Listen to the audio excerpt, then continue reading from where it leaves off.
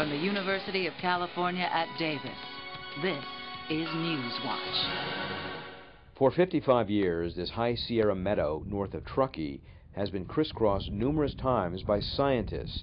They're trying to carefully piece together what makes a healthy mountain environment. Meadow systems are the most diverse systems in the Sierra Nevada.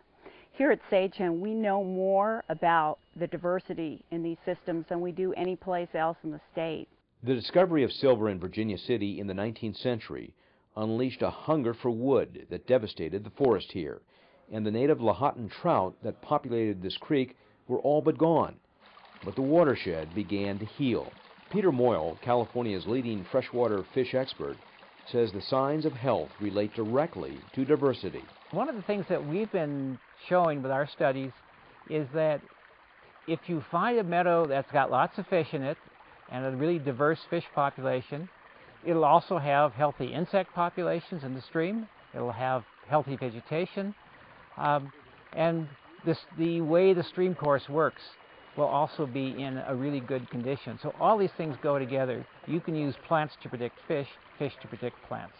The work done by scientists here has affected policy changes.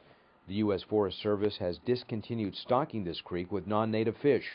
Instead, they have been encouraging the native Lahontan cutthroat trout to populate these waters once again. Reporting from Sagehen Creek, I'm Paul Fotenauer. For more information, please log on to broadcast.ucdavis.edu.